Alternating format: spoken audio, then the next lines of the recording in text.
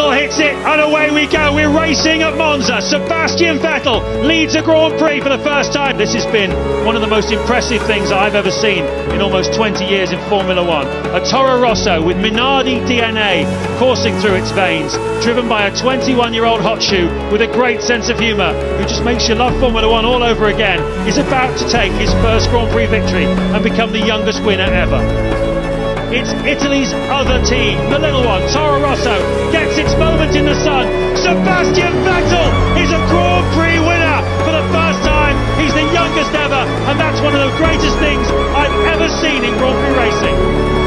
You have won the Italian Grand Prix. You have won the Italian Grand Prix. I'm proud of you. Bravissimo. You're bravissimo. Impressionante. I don't know what to say. I miss the word. Grazie mille. Grazie mille.